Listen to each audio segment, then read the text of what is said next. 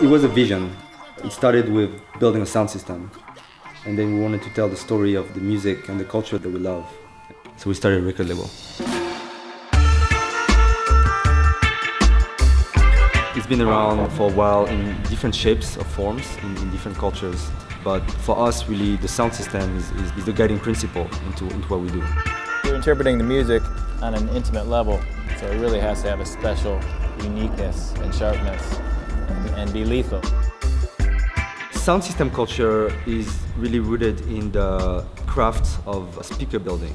For us, it's really important to pay respect to that culture. So it's important what he's doing because it's possibly a dying art that he's kind of bringing back to life. We felt it was important to really respect the history, and I think here sound system culture has really been manifesting through block parties. Growing up in Brooklyn, one of the most celebrated things you looked for was the end of the school year and the block parties. Block parties will definitely always create an opportunity for you to get to know your neighbor.